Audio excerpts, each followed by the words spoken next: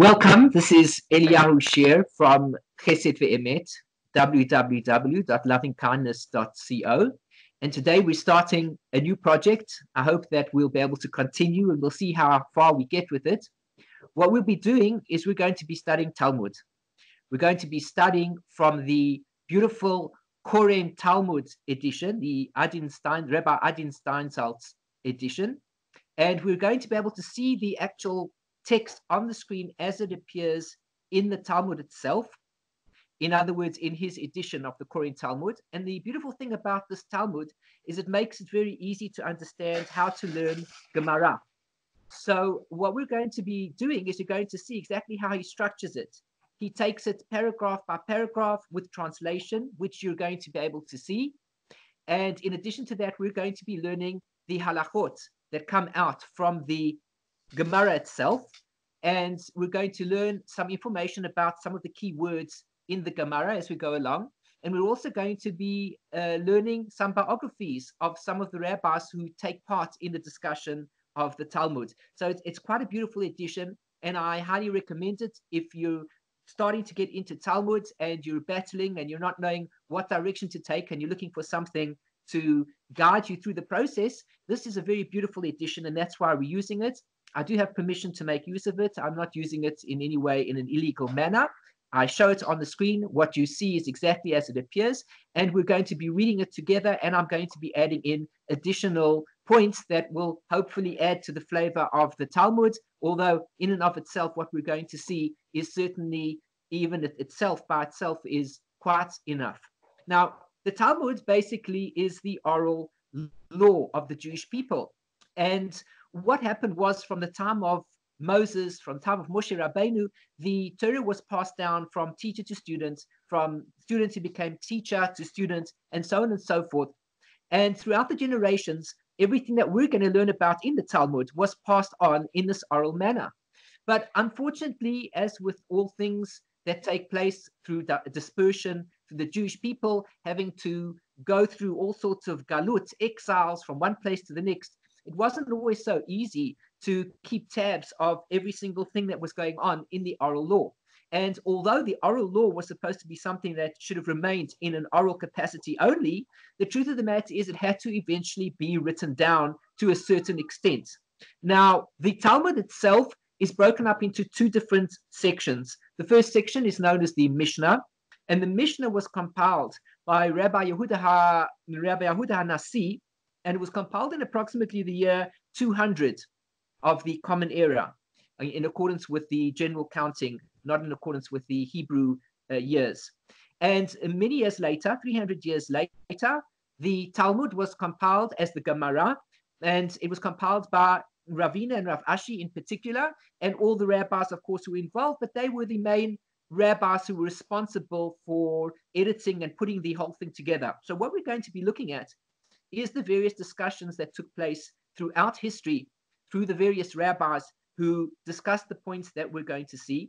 And we're going to find one of the interesting things about learning Talmud is that in the Talmud itself, there isn't really a conclusion. We read the discussions, and very often we wonder where the discussion has led. But what we're going to do is that if you read in your Talmud, you'll see that there are different sections on a page of Talmud, which we're not looking at the moment. But there are parts that are referenced to the actual halakha. And what we're going to do as we work through the material is we're going to be looking at the halakha as it has been written down by Rabbi Adin Steinsaltz in this Koren Talmud edition. And hopefully I have made some notes as to the Hebrew references, and we'll be able to look at it in the Hebrew itself. So altogether, it's a fascinating study, and I hope that you'll enjoy it. If you have any questions, of course, be in touch. Go to my website, be in touch with me, send me any questions that you have via email, and I'll be delighted to answer and discuss anything of interest. Now, we're starting off, the Talmud actually has 6 sections to it. That's why it's called the Shas, the Shisha Sedarim, the 6 orders of the Talmud. And within these different orders, there are numerous tractates known as Masechet. And the first section that we're learning about of the first section is called Ziraim, which has to do with the laws of sowing, the laws of agriculture. the laws of sowing seeds and prohibited mixtures and so on and so forth. But interestingly enough, the very first Gemara in the Seder of Zraim is called Berachot, which apparently has nothing to do with all of this agricultural law. But what is interesting, of course, is that ultimately agricultural law deals with fruits, vegetables, foods that we're going to eat. And after all, if we're going to be observing all the laws of the agriculture, at some point in time, we're going to be eating the fruits or the vegetables that have been planted. And as a result of that, we're going to have to make brachot. So in fact, the Talmud begins with Masechet Berachot, with the tractate dealing with the laws of blessings. Just a short introduction. Let's just give an idea of what this is all about. Basically, we know that it is forbidden to eat any food without making a blessing before eating the food. Likewise, when one finishes eating the food, provided one has eaten a sufficient amount, one makes a blessing after one has eaten. And then there are all sorts of blessings that we recite on various occasions. We recite blessings when it's a big simcha of some kind, like on a Yom Tov, when you say Shechianu. We recite brachot when we buy new clothing, for example, depending on the particular type of clothing that we buy. So we should make the bracha or we don't make the bracha. We recite brachot on various occasions when we see lightning, when we hear thunder, all sorts of things come into our lives. And we have to recite a blessing to acknowledge that God is there, a part of what it is that is taking place. What is fascinating is that the whole idea of blessings is to keep ourselves attached to God, which means as follows. When you wake up in the morning, it's easy to be attached to God, relatively speaking, if we are fulfilling all the mitzvot. We can say Modeh Ani when we wake up. We can go to shul, we can daven, all the time we can feel some sort of a connection to God in the activities that we're involved in. But by the time we finished our davening and we want to get on with the rest of the day, we become so involved in the day's activities that we might forget that God is around us. And even if we're involved in business, we forget sometimes that God is the one who is in charge of all the business activity that's taking place. Because of this, we are fortunate that the rabbis have instituted the laws of blessings. In essence, what a blessing is, it is time out. It is a moment in time where we take ourselves away from the activity of the general life experience. And at this point in time, we focus on God and we remind ourselves that God is there. It's kind of like a pit stop. We imagine that the speeding car is traveling around the race the race tracks, and as it's going around, all of a sudden things start going out of hand, and wheels are going to fall off in the car and all sorts of things. And so the driver of the car has to realize he needs to make a pit stop. When he makes a pit stop, immediately the team climb in, they change the wheels, they check whatever is necessary, and boom, the fellow is back on the road again and he's part of the race. Well, God wants us to check in all the time to our connection to him. And in order to do that, because we become so involved in this race, literally the race of life, we move from one activity to the next and we forget that God is in our lives. So God says, take a break. And every now and again, so to speak, you should force yourself to make this blessing, to make a pit stop and to acknowledge that God is there at that point in time. One of the most prominent points in time that we can connect with God, of course, is when we eat food. Because when we eat food, we usually have to sit down, we have to take some time, we have to chew on the food. It takes us time to deal with the food in front of us. Whereas many other activities can happen very quickly, food is something which takes longer to deal with. And therefore, since it happens so frequently during the day that we need to eat things, there's breakfast, there's lunch, there's supper, sometimes people are having tea and they're having cake, or whatever people are having during the day, it gives people the opportunity to check in with God and make a connection. This is the beauty of what brachot are all about. We're going to learn in Tractate Berachot that, in fact, there is a mitzvah to recite 100 brachot every single day. Now, that means to say, for example, if we eat something like a fruit, we make a blessing on it. When we finished eating the fruit, we make another blessing on it. When we pray to God, we recite 19 blessings, let's say, in the Amidah. and we recite 2 blessings before the Shema and blessings after the Shema, and we recite various other blessings during the day.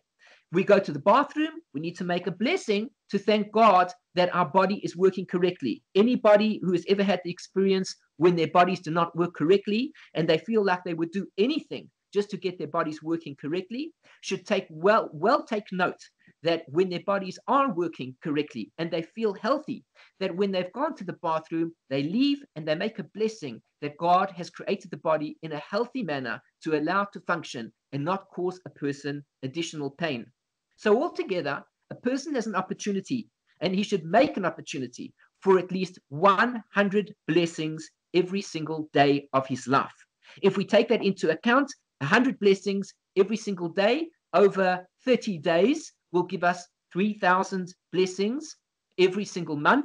3,000 blessings every month is going to give us 36,000 blessings each year. Within 10 years, we're going to have accumulated 360,000 brachot to our names. And as the years go by and our lives go by, we could fulfill a possibility of perhaps 2 million blessings in our lives. This is an amazing thing. So many people are going around looking for blessing. They look for the rabbi, or they look for the tzaddik, or they look for somebody, give me a blessing, give me a blessing. And yet we are a nation that has the opportunity of blessing all by ourselves, from the fact that the rabbis have already instituted that we should make every single day 100 blessings. This gives us the opportunity to have in our lives, in our entire lifespan, perhaps up to 2 million blessings in our entire lives. Let us take note of that. If that is the case, we need to learn the laws of brachot, and we need to learn them well. That is because, since we're going to be reciting these brachot every single day, 100 brachot, 2 million brachot in our lifetimes, let's say, we need to make sure we know the laws, the halachot, for the recitation of the brachot. We need to know when to say it. We need to know how to say it. We need to know exactly how much time to spend on each bracha that we say, and exactly when to say it and when not to say it, so as to avoid reciting a bracha levatala, a bracha in vain. With this short introduction, let us look a little bit now into the Tractate Berachot itself. We're going to be reading here from the Koren Talmud in the introduction. I'm not reading through the entire introduction. It will take far too long. But as we go through the material, you're going to have the opportunity to follow me in the text to see exactly what the text says. There's nothing that I'm saying that is outside of the text, unless, of course, it adds to the flavor of the Gemara. And that is basically the way that I enjoy to give a shiur. I like people to see the actual words of the Torah itself, and they can't turn around at any point in time and say, well, where does it say that? Or who said that? Or you're making that up. This is what the words of the Torah teach us, and everybody who is watching this shiur will have the opportunity to see and learn for themselves exactly what the Gemara is saying, and also stand the chance of being able to learn how to learn the Gemara. It's true, we're not going to be looking at the actual page of the Gemara in front of us. We're going to instead look at the edition of the Koren Talmud in order to help us get through the steps of the Talmud.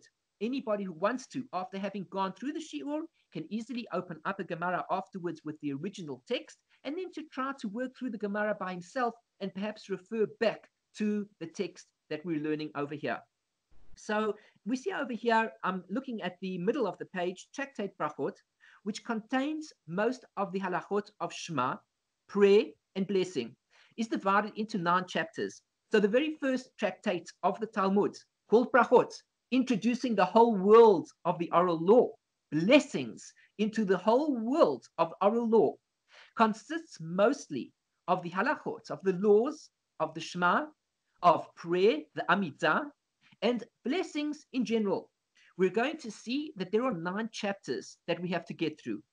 The first 3 chapters deal with Shema. Chapter 1, in which the obligation to recite Shema is discussed, along with the times when it may be recited and the details of this obligation.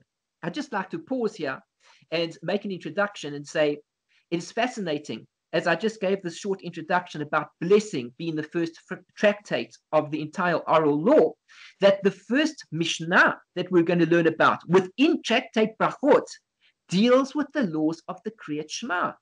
Now, why should that be so interesting?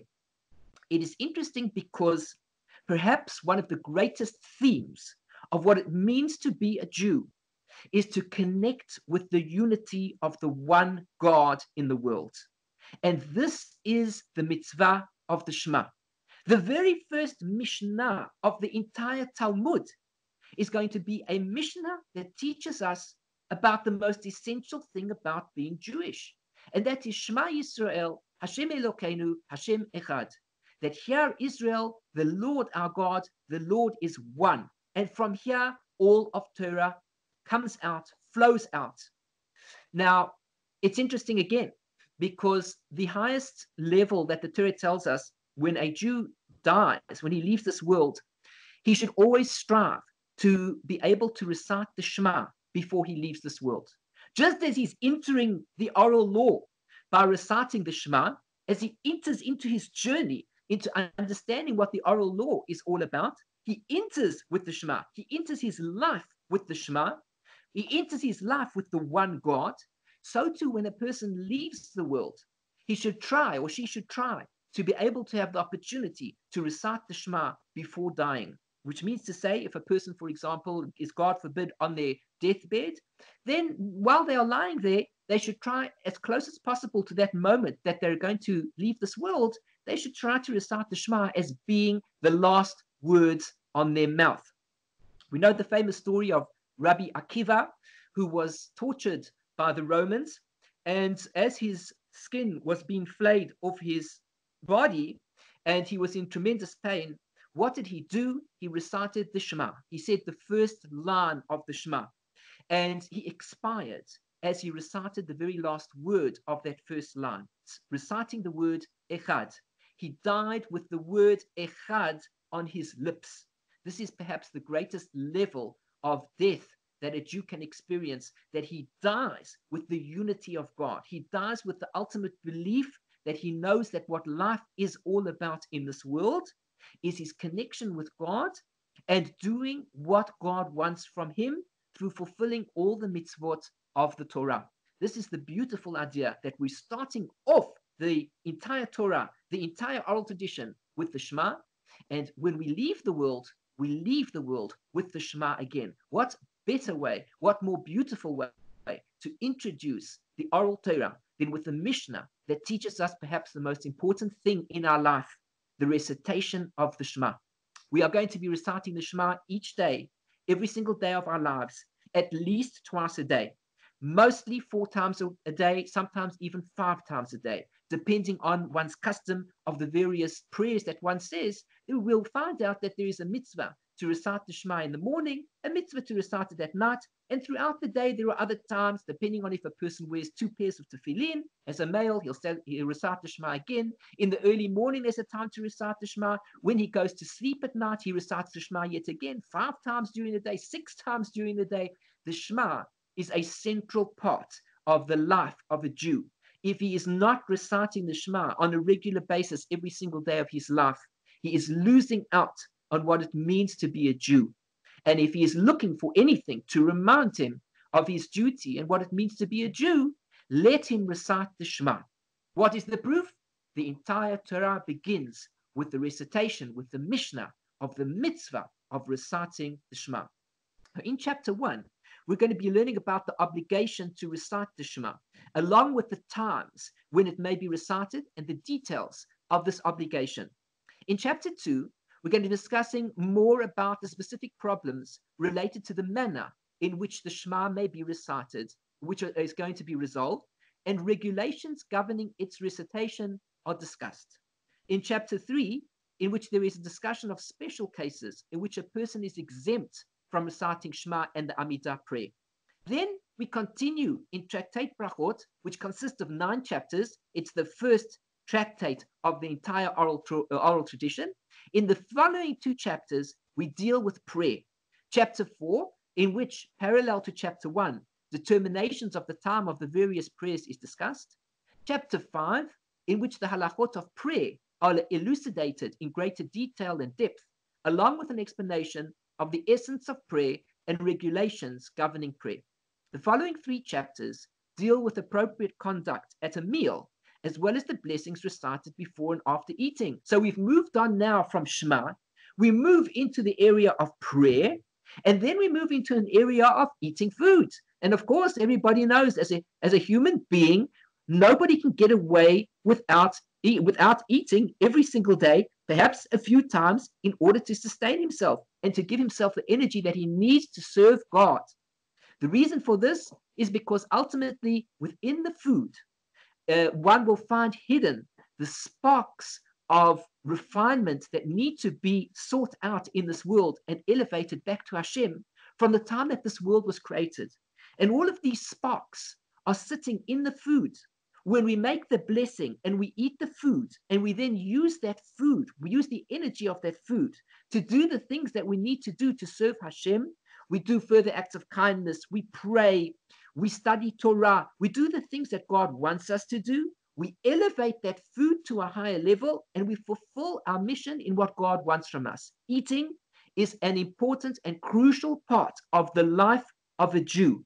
It is one of the most important areas that a Jew needs to focus on, and that is the area of kashrut, in which everything has to be done in accordance with all the abundant laws that are involved. What types of animals one can eat, and not mixing meat and milk, and how to remove the blood from an animal, and all sorts of different halachot, which we're not going to be learning about in this Masechet. But what we are going to be learning about is that when we take that food and we eat it, we must recite a blessing before the food, and we must recite a blessing after the food, when we finished eating it. So chapter 6 is going to be dealing with the primary focus on the blessings of enjoyment that one recites over food, drink, and other pleasures. Chapter 7, which is devoted to grace after meals, and the invitation, the zimun, to participate in joint recitation of grace after meals.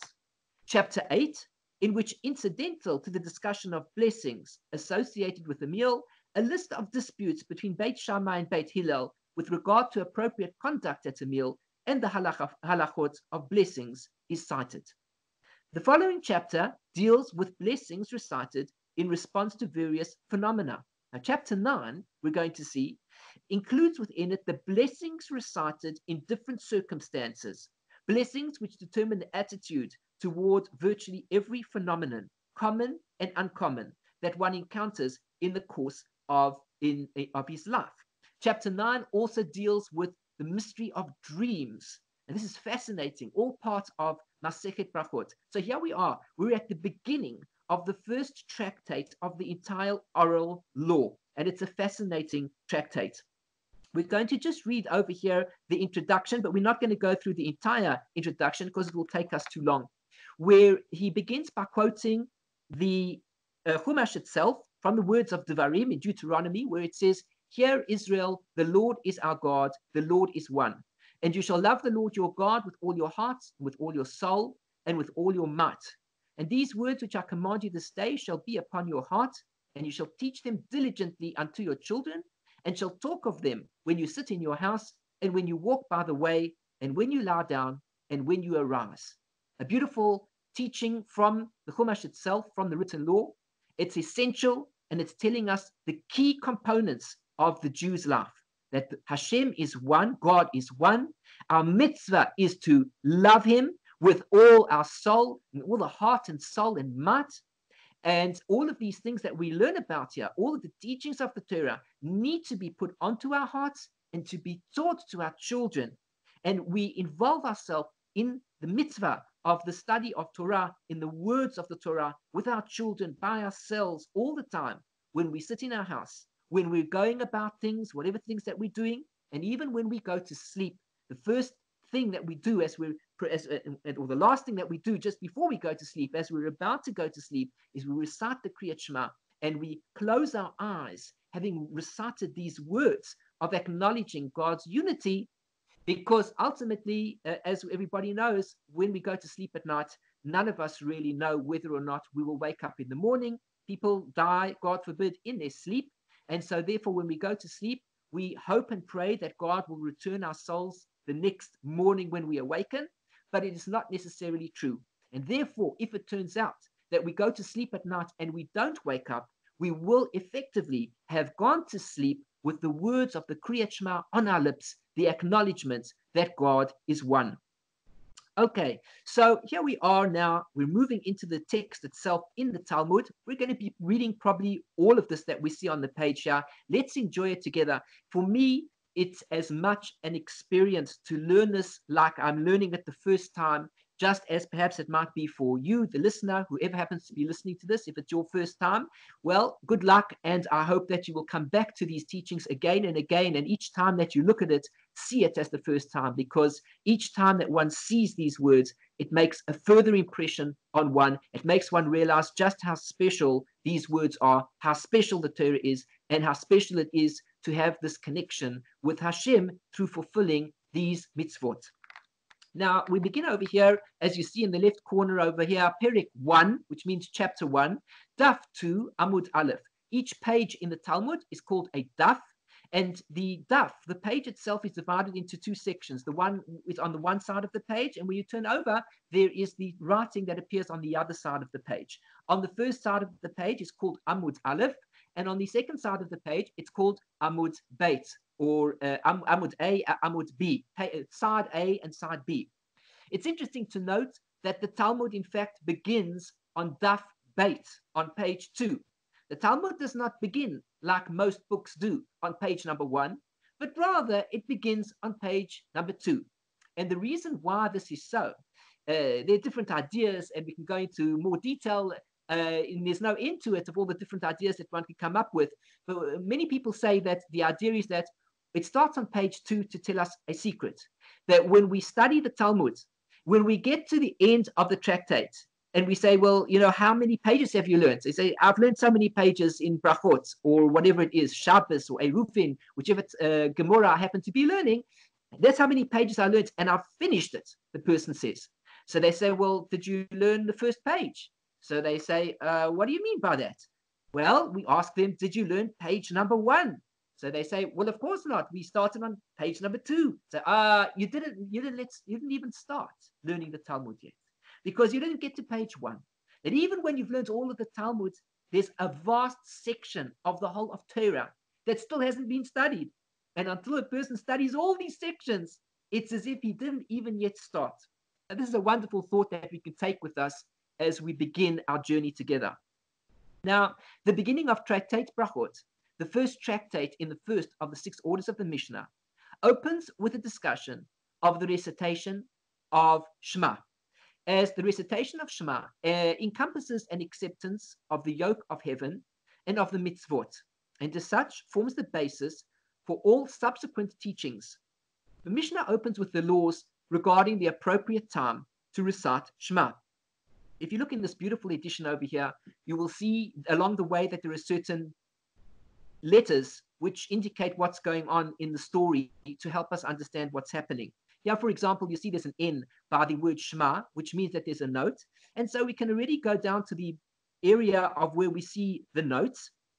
And here we see opening with the recitation of the Shema, HaPeticha B'Kriyat Shema. Since this tractate discusses the laws of blessings and prayers, it opens with the laws of the recitation of Shema, a biblical commandment that applies every day and which constitutes the acceptance of the yoke of heaven. So what better way to start the Talmud than with this idea of the Shema, which is so central to everything that we do during the day. And the Gemara begins, the Mishnah begins and says, Ma'e Masai. From when? Ma'e Masai Koren et Shema ba'arvin. The Mishnah begins. From when do we begin reciting the Shema in the evening? In other words, from what time does one recite the Shema in the evening? Says the Mishnah, Misha'a she'akohanim niknasim le'echol b'trumasam. The time for the recitation of the Shema in the evening is from that moment that the Kohanim enter to eat their truma. Ad sof ha'ashmura harishona, until the end of the first guard. Divrei Rabbi Eliezer. These are the words of Rabbi Eliezer. It's interesting once again to think about as we said before, why start the whole of the Talmud with the mitzvah of Shema? And the answer is simple. Because as we see from this very Mishnah, what really is the first mitzvah that a Jew fulfills every single day? Remember, the day of a Jew begins in the night time. We know that because it says in the Torah, when God created the world, Vayihi erev, vayihi boker, yom echad. One day, the first day, began with the evening and then proceeded to the morning, which means to say that evening is the start of the day. So when it becomes the evening, we begin with a mitzvah. What is the first mitzvah of that day? It is the recitation of the Kriyat Shema. And think about this for a second. What is the very first mitzvah that a bar mitzvah boy will fulfill when he becomes bar mitzvah? Indeed, it is the mitzvah of the recitation of the Kriyat Shema. Because when he turns 13, it will be in the evening of the date of the day that he was born. And the evening begins this process when he becomes an adult. And so the first mitzvah that he's going to have the opportunity to fulfill is going to be the mitzvah of the recitation of the Kriyat Shema. And this is the theme. Just as it is that the first mitzvah that a Jew will ever come to do really properly, because when he enters into the stage that he has to fulfill mitzvot, so he says the Kriyat Shema, so too when a Jew leaves this world, he also wants it to be that he should leave this world in a way that he recites the Kriyat Shema. He rounds off his entire life through reciting the Kriyat Shema at the time that he becomes a Jew in the fullest sense, in the fulfillment of all the mitzvot, and then he leaves this world as he also recites the Kriyat Shema. Over here we see that there is an H mentioned over here, which tells us that there is a halacha. Because what happens here is as we're reading the Mishnah, we don't really know what the halacha is. All we read about are different opinions. The Mishnah tells us, asks a question, when do we start reciting the Kriyat Shema in the evening? And then afterwards tells us from the time when the priests enter to partake of their truma. All right, all is well and good. But we'll notice that as we get to the Gemara, we're going to find numerous arguments exactly when this time is. And ultimately, we need to know, practically speaking, when do we recite the Kriyat Shema in the evening? Because there are going to be a variety of opinions. So already the H over here takes us into the future and says at the end of the day, there's still going to be a halacha. There's still going to be a law that comes out from it. What will that law be? Well, if we go over here to the Mishnah Torah, over here in the Mishnah Torah written by the Rambam, Hilchos Kriyat Shema, Perik Aleph, and Mishnah Tet, we see over here, what does the Rambam teach us? Rabbi Moshe Maimonides, he says, Ezehu Zman Kriyat Shema Balayla. When is it the time for reading the Kriyat Shema? In the evening. And this is the halacha l'maisa. Here is the practical halacha, meaning in accordance with the Rambam's opinion, who obviously we have to take note of, which is vital. Mitzvah Rishas Yitzias HaKochavim, the time that we begin reciting the Kriyat Shema in the evening is from the time that the stars come out in the evening, Ad Chatzi Halayla, until the middle point of the night.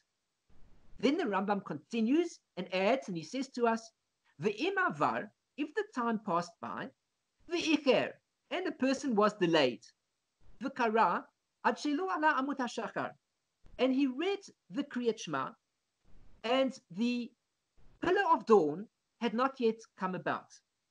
Yatsa yedei chuvaso, he fulfills his obligation. Shelo amru ad chatzos, because the rabbis didn't say that he could read the Kriyat Shema only until midnight, except for the purpose of distancing a person away from sin. This makes sense now. The Rambam puts things into perspective. He says, what is the bottom line? When may I begin reciting the Kriyat Shema in the evening? And the Rambam teaches us straight from the Mishnah. The Mishnah is telling us the general rule, and the Rambam is codifying it in his work of halakha. And he says to us that the time for the recitation of the Kriyat Shema is the time from when the stars come out. Now let's just put this into perspective for a moment. The evening begins at two different points of time. The first point in time is when the sun begins to set over the horizon, and then it sets, it goes lower and lower until ultimately it disappears off the horizon and the stars come out. You might think that the evening begins already when the sun begins to set.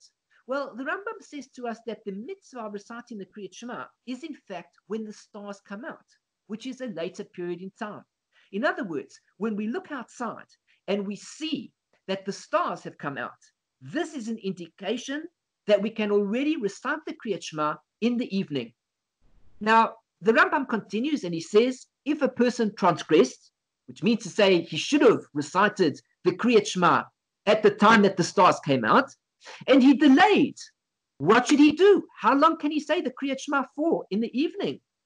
As long as Amud HaShachar has not yet come about, as long as the pillar of dawn has not yet come about, when at that point in time, if one looks outside, one can see that there is a certain ray of light that begins to enter into the area that one is living, but it is not yet the sun. Rather, it is just a flow of light that one can begin to see. And slowly but surely the sun begins to rise until ultimately it comes over the horizon. And we talk about this as being the Neitz HaChama, when the sun blossoms up and one can see the sun clearly, which is a very special time. And it's a special time for davening, for doing the Amidah, as we're going to learn about later on. So if a person is unsure, when can he recite the Kriyat Shema in the evening? The halacha, as brought down by the Rambam, is clear. You may already begin to recite the Kriyat Shema from Yetzias HaKokavim, when the stars come out, and if need be, you can even recite it until Amud HaShachar. And then the Rambam adds some interesting words. He says, Amud HaShachar, Shelo Amru Ad Chatzot. He says that the rabbis didn't say that you could only say the Kriyat Shema until Chatzos. Why did they say that? In order to hold a person back, to prevent them and distance them from the possibility of committing an Aveira. Meaning, the rabbis said that a person should recite the Kriyat Shema by no later than midnight. However, why did the rabbis say that if really you could read the Kriyat Shema up until Amud HaShachar? The answer is to prevent a person from committing a sin. What will happen? He will go to sleep and he'll think that perhaps he can recite the Kriyat Shema until Chatzot. And he'll fall fast asleep. And when will he wake up? He'll wake up just already after it's Amud HaShachar. And he'll lose out on saying the Kriyat Shema that evening. So therefore the rabbi said, say the Kriyat Shema before Chatzot. But the truth of the matter is, they only put that there as a preventative measure. The reality is that if you're awake and it's 2 o'clock in the morning or 3 o'clock in the morning, and the Amud HaShachar, the pillar of dawn, has not yet come up, you can still recite the Kriyat Shema. And this, of course, is what the Mishnah says over here. The Mishnah is going to speak about this idea. It says, from the time when the priests enter to partake of their truma, and afterwards it says, until when does the time for the recitation of the evening Shema extend? Until the end of the first watch, says the Mishnah. The term used in the Torah to indicate the time for the recitation of the evening Shema is b'shoch becha, which means when you lie down, which refers to the time in which individuals go to sleep. Therefore, the time for the recitation of the Shema is the first portion of the night, when individuals typically prepare for sleep.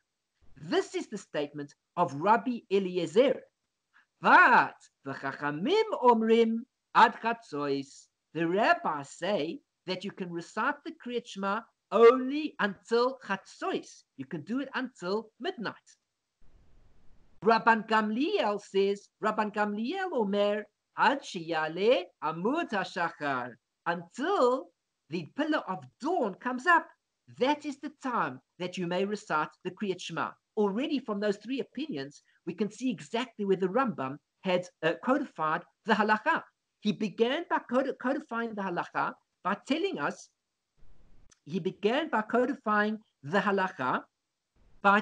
us, that when is the time for Kriyat Shema? The mitzvah is from the time of the coming out of the stars until half of the night, till midnight. And if he transgressed and he read until Amud HaShachar, just like it was over here that we saw until Chatzot, which is the Chachamim, and then Rabban Gamliel tells us until Amud HaShachar. So even until Amud HaShachar, he fulfilled his obligation. And why is it therefore that the Chachamim said until Chatzot, to prevent a person from transgressing over that point and unfortunately missing out on saying the Kriyat Shema altogether? Now, we continue one step further and we look in the Shulchan Aruch. And the Shulchan Aruch, which was written by Rabbi Yosef Karo, let's just put things into perspective again. The Rambam, Rabbi Moshe Maimonides, the Rambam, he lived from 1135 or 1138 until 1204, whereas the Rabbi Yosef Karo, who wrote the Shulchan Aruch, who codified the Jewish code of Jewish law, he lived from 1488 to 1575. So he's a couple of hundred years later after the Rambam. And the Shulchan Aruch codifies everything in a way that we can fulfill the halakha in a more practical way. Of course, when one studies halakha practically, one needs to investigate all the different sources in halakha. We need to see what does the Mishnah say. We need to see what does the Talmud say. Then we go ahead and we look at the Rambam and we look at the Shulchan Aruch and we look at the commentaries on these different sections of halakha. Until today, we even ask the rabbis of each generation to clarify certain points that might not be too clear for us. Now, the Shulchan Aruch, listen to the wording of the Shulchan Aruch. Zman Kriyat Shema shel Arvit ubo dalet seifim. This is the mitzvah of the time of the Kriyat Shema in the evening, and it includes within it 4 seifim, 4 paragraphs. Zman Kriyat Shema balayla, says the Shulchan Aruch, writing just a couple of hundred years later after the Rambam, 300 years later. Zman Kriyat Shema balayla, the time for the reading of the Shema in the evening, is Mishas Yetziat Shlosha Kokavim Ketanim, is from the time where the 3 small stars come out in the sky. Then he continues, V'im hu yom ma'unan, if it is a day that is cloudy, Yamtin ad sheyetze hasafek milibo, he should wait until all doubt leaves his heart, which means to say, because it's a cloudy day, he's not quite sure whether or not it's dark yet. When he looks outside, he sees the darkness from the clouds, and he thinks to himself that perhaps it's already the evening, but maybe it's not the evening. So Rabbi Yosef Karo, the Mechaber of the Shulchan Aruch, the author of the Shulchan Aruch, tells us that one should wait a little bit longer in order to make sure that it is indeed the evening proper.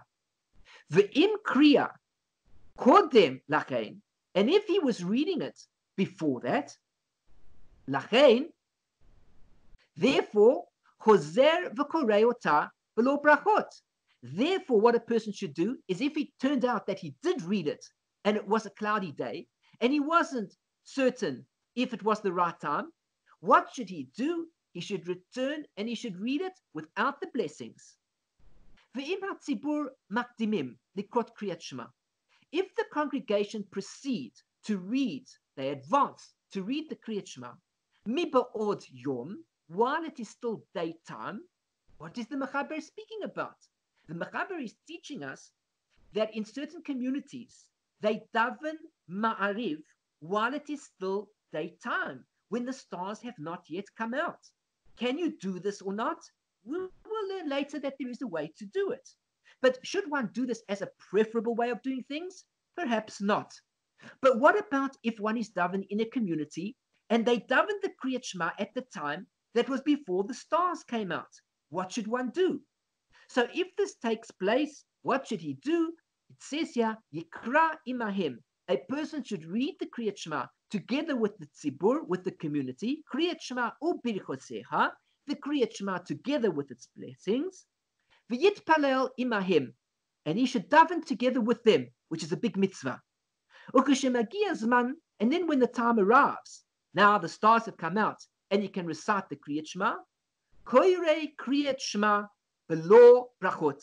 He can read the Kriyat Shema without the blessings. Now, this means to say that if it turns out that he recited already the Kriyat Shema together with the Tzibur, then when the correct time comes, he should repeat the Kriyat Shema, but he doesn't have to recite the blessings because he already said the blessings. Says the Ramah. Now, the Ramah was another outstanding posek to help teach us the way of halacha, and his opinions are included within the Shulchan Aruch, and in particular, he is addressing the Ashkenazi community, because the Mechaber in general is going to address only the Sephardi community, and the Ramah, beginning here with the word Hagar, is going to address the halacha for the Ashkenazi community. And the Ramah says, Umihu, however, Lo yachazor v'yitpalel b'layla, he should not return and pray at night time, afal pi she'atzibur makdimim harbe lifnei halayla. He says he shouldn't pray again his whole tefillah at night time, even though the community proceeded by quite a lot and it was before the evening. Ele imkain hu ragil, unless of course he is used to the fact Vishar precious v'chasidus, with other means of separation and piety. The az lo mitchazeh ki yehoira, because then it's not going to look like he's being arrogant. Mashi yachzor umitpalel, in that he returns and he davens, and he brings down exactly where he got the source for this halakha.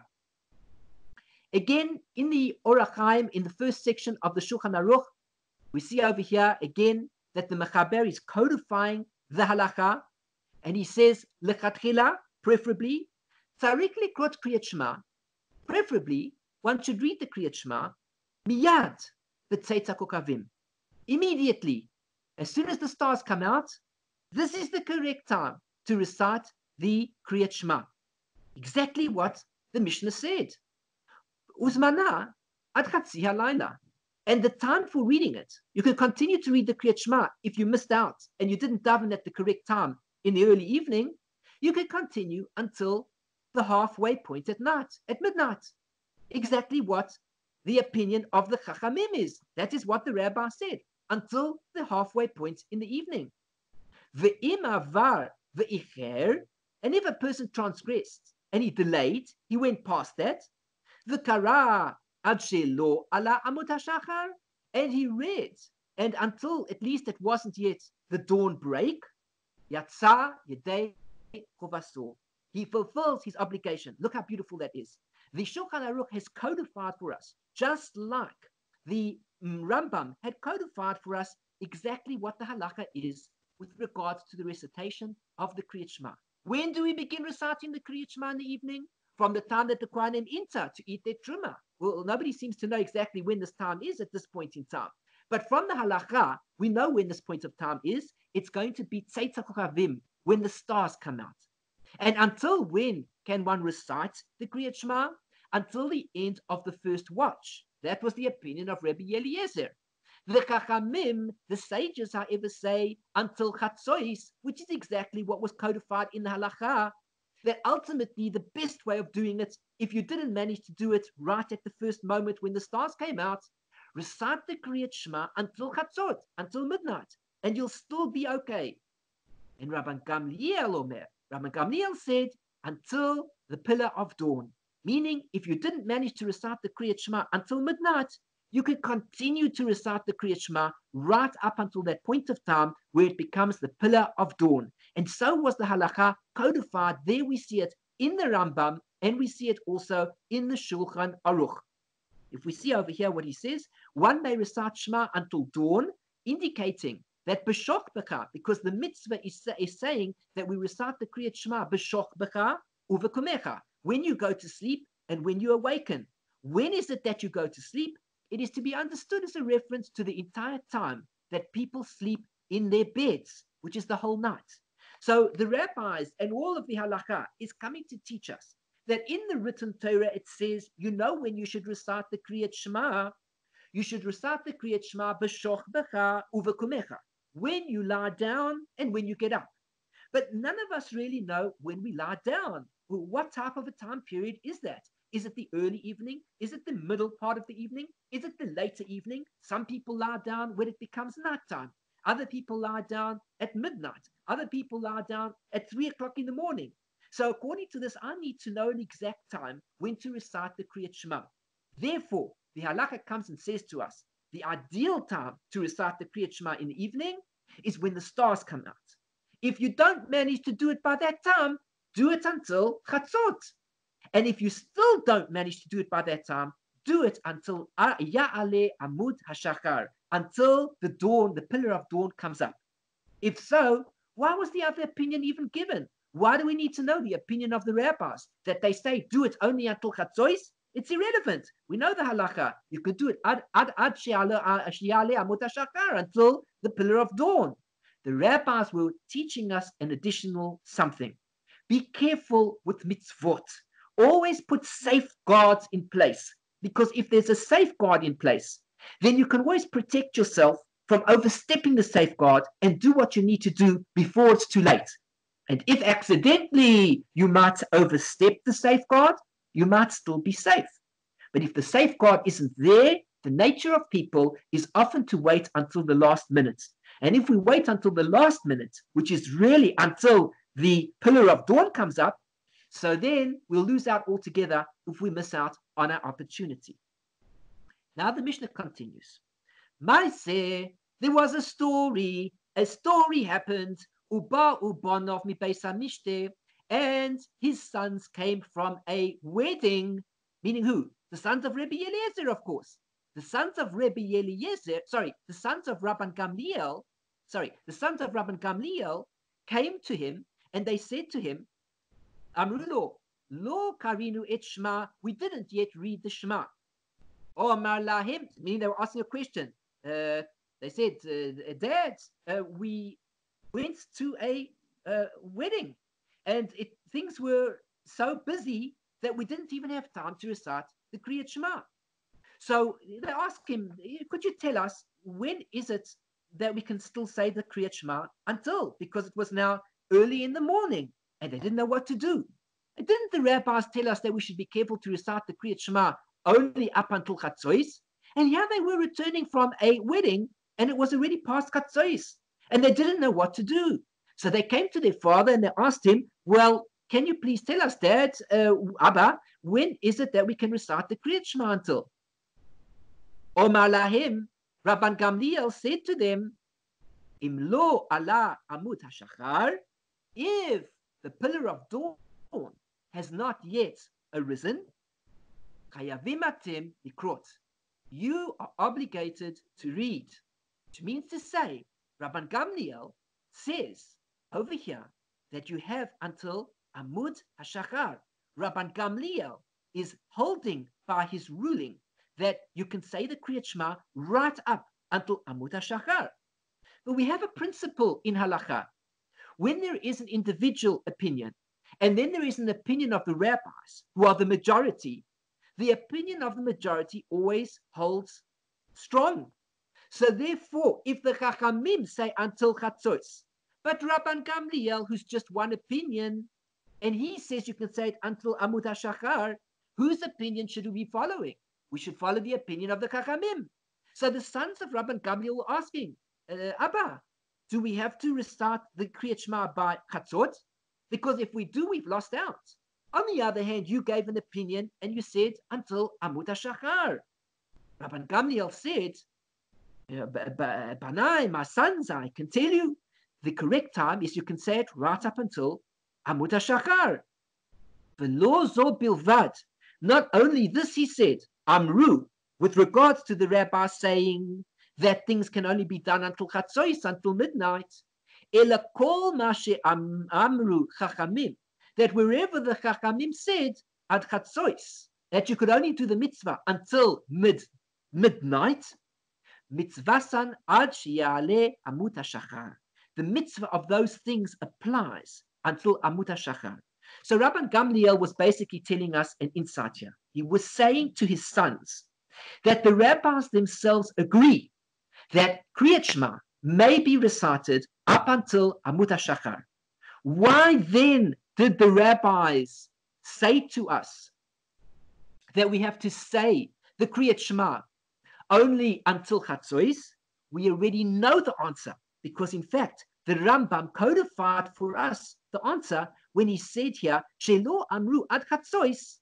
Why did the rabbis say until Chatzois when they knew you could recite the Kriyat Shema really until Amud HaShachar? It was in order to prevent a person, to distance him from committing a sin. What was the sin? If you tell the fellow, you've got to say the Kriyat Shema only until Amud HaShachar, he will wait until the last minute. And then when Amud HaShachar happens, he has no safety fence in place, and he'll be in trouble. But if you tell him until Chatzot, then when Chatzot comes, he'll already be worried. Maybe he's overstepping the mark. Maybe he made a mistake. Then he'll realize he didn't yet make a mistake. He's still safe. And he'll be able to recite the Kriyat Shema at the correct time. Let us learn a little bit about these statements that we've been reading about over here. Number one, we're going to just read very quickly who was Rabban Gamliel. Rabban Gamliel, who we've mentioned over here with the story of his sons, and who has told us that we can recite the Kriyat Shema until Amud HaShachar. Who was this rabbi? Who was this personality? He was the Nasi of the Sanhedrin. He was the president of the Sanhedrin. He wasn't just one of the people around town. He was the Nasi of the Sanhedrin. What he said counted. He had value to his words. And he was one of the most important Tanaim in the period following the destruction of the Second Temple. That means to say that the people who wrote down the Mishnah, the people who were responsible, the teachers inside the Mishnah, they were called Tanaim. Whereas the people who were responsible for the Gemara were known as the Amoraim. The Tanaim, they called Tanaim from the word Tana, which means like Mishnah, to teach, because they taught. Whereas the rabbis of the Gemara are known as the Amoraim because they would say the teachings that they had learnt from the previous rabbis. So he was one of the most important Tanaim in the period following the destruction of the Second Temple. Rabban Gamliel's father, Rabban Shimon ben Gamliel the elder, had also been Nasi of the Sanhedrin, as well as one of the leaders of the nation during the rebellion against Rome.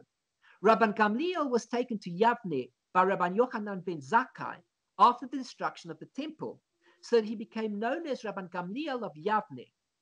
After Rabban Yochanan ben Zakkai's death, Rabban Gamliel presided over the Sanhedrin. Now, Rabban Yochanan ben Zakkai, just very briefly, was in fact one of the students of Hillel. Many of us have heard of Hillel and Shammai. And these were the greatest leaders in that generation. And Hillel had 80 students. The least of the students was Rabban Yochanan ben Zakkai. But he would be responsible for taking the Torah of his Rebbe and transmitting it to the next generation. So Rabban Gamliel was taken to Yavne by Rabban Yochanan ben Zakkai after the destruction of the temple, so that he became known as Rabban Gamliel of Yavne. And after his death, after the death of Rabban Yochanan ben Zakkai, Rabban Gamliel presided over the Sanhedrin. Under Rabban Gamliel's leadership, Yavne became an important spiritual center. The greatest of the sages gathered around him, including Rabbi Eliezer, Rabban Gamliel's brother-in-law. Rabbi Eliezer was, in fact, Rabbi Eliezer ben Hukanus, who we can learn more about at a future occasion. He was also Rabban Gamliel's brother-in-law. By coincidence, he was a pupil, he was a comrade, he was his brother-in-law. Rabbi Yeshua, Rabbi Akiva, and Rabbi Elazar ben Azariah. All of these were the students of Rabban Gamliel. All of these rabbis, they were students, they were also chaverim, they were also friends. Rabban Gamliel sought to create a spiritual center for the Jews that would unite the entire people, a role filled by the temple until its destruction. Therefore, he strove to enhance the prominence and central authority of the Sanhedrin and its Nasi. His strict and vigorous leadership eventually led to his colleagues to remove him from his post for a brief period, replacing him with Rabbi Elazar ben Azariah. We're going to learn about that in Gemara Berachot. This is an amazing story, and it's amazing to see that all of these people, and their opinions, of course, are outstanding and great, etc. But at the same time, we're going to learn that these people are real people. They have real interactions with the rabbis and their friends of their generation, to such a degree that often there are great fights amongst them. And in this particular instance, we see that such a fight arose. We're going to learn about it later on, that in fact he was demoted from his level of being the Nasi of the Sanhedrin and he was replaced for a brief period of time by Rabbi Elazar ben Azariah. And we know, everybody who has a Pesach Seder knows well the story of Rabbi Elazar ben Azariah, who took over the Nasius of the Sanhedrin at the tender age of only 18 years old. And we know the story that his beard suddenly grew out into gray hairs. And when people looked at him, they saw that he looked like a mature individual, even though he was a very young man. But he was appointed as the Nasi of the Sanhedrin at that point in time, after this episode took place with Rabbi Gamliel, who was removed from his office. However, since everyone realized that his motives and actions were for the good of the people and were not based on personal ambition, they soon restored him to his position. So we're going to learn more about this later on. And actually, I see we've run out of time. So we're going to stop over here. When we start again, we'll read more about Rabbi Gamliel, and we'll also take a look in more detail to understand the times of what is called the morning, what is called the evening. We'll look at a calendar to help us understand the time so that we can see for ourselves exactly what time one can begin to recite the Kriyat Shema. In today's times, we want to see the actual time, and we don't want to just know it's dark, or we don't want to know that it's just the stars came out. We want to know the exact time. We need to find a calendar that will show us these things, and we need to learn how to use that calendar. So I would like to introduce that hopefully in the next shiur, and then continue with the biographies of who was Rabbi Gamliel, and also some more background into the different themes that we're discussing in this first Mishnah. Meanwhile, I thank you very much for joining me. And again, I say I'm Eliyahu Shear from Chesed Ve'emet. You can find my site at www.lovingkindness.co. And I look forward to you. Please to interact with me. Feel free to send me an email. You can also partake of the shiur, which is given as a public shiur. If you want to partake of it live and have the opportunity to ask any questions or take part in the shiur, you're more than welcome to. Just send me an email and I will add you to the Skype group, and you can partake of the shiur live together with us. Whoever wants to join, please feel free to. I thank those who have come to the shiur. Thank you very much for joining me. You've made the shiur special and allowed me to express myself and to take part in the shiur. I hope that you will join me again, and we will continue these shiurim, and I look forward to continuing onwards. I wish you everything of the best. Please see my site, and if you've enjoyed this shiur also, please like this video and click on the like button. Click on subscribe to my channel, and also click on the bell so that you'll be notified when new shiurim come about. And then I look forward to being in touch with you whenever you feel that you would like to send me an email and be in touch. Please do so. I wish you everything of the best, and shalom, shalom. Take care. Until next time. Bye-bye.